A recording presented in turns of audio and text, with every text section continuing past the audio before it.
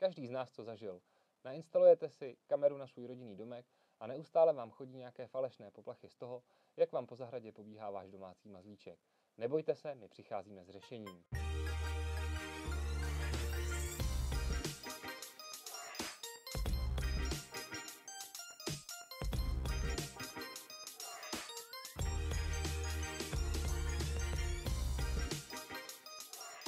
Dobrý den, moje jméno je Ivo Vartalský a dneska se společně podíváme na kameru TiOC, neboli 3 v jednom. To znamená, že dostanete 3 funkce v jednom balení. Tou první je funkce full color, to znamená plnobarevné zobrazení 24 hodin 7 dní v týdnu. Dostanete aktivní odstrašení v podobě červenomodrého světla a zvukové odstrašení v podobě nějakého zvuku, který vy si buď můžete nahrát, anebo je tam přednastavený. A samozřejmě inteligentní analýzu. A díky té se právě zbavíte těch falešných poplachů. A mrkneme se na to, co máme v krabici. Manuál, montážní nálepka, pomocí které si můžete určit, kde budete mít díry, abyste správně namontovali tu kameru. Nějaké prohlášení o shodě, polystyren. Důležitá věc, montážní hvězdička, pomocí které tu kameru utáhnete a zvolíte správně směr. A pak samozřejmě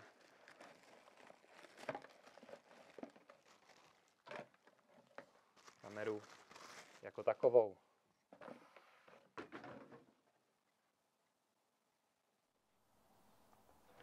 My máme k dispozici kameru v provedení Tourette, nicméně samozřejmě si můžete u nás objednat i kameru v provedení Bullet, to je takový ten doutníček, který vám potom trčí na baráku.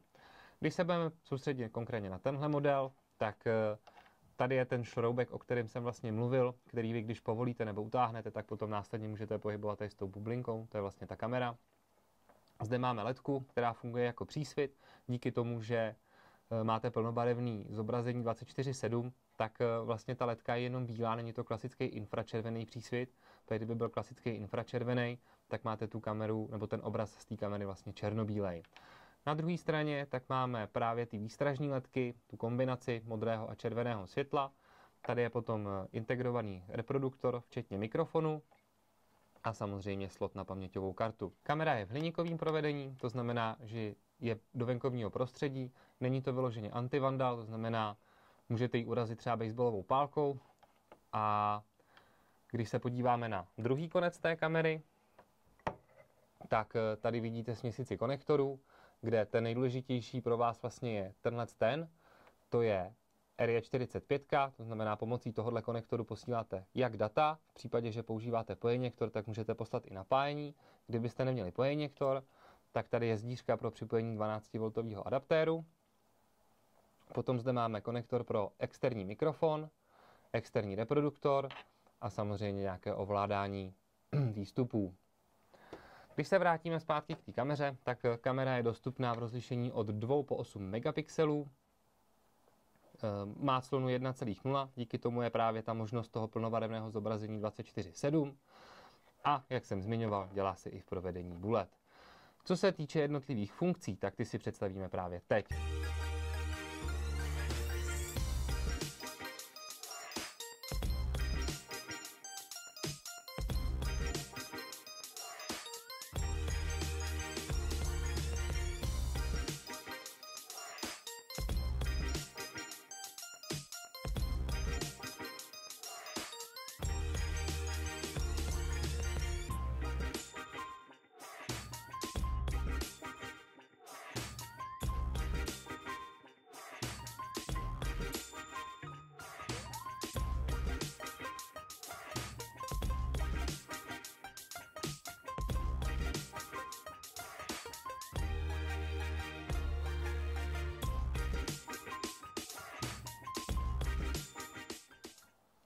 Věřím, že vás představení kamery zaujalo a že všichni poběžíte a koupíte si tuhle kameru u našich distributorů. Distribuční síť najdete v popisku pod videem a pokud se vám video opravdu líbilo, budeme rádi za odběr. Mějte se fajn.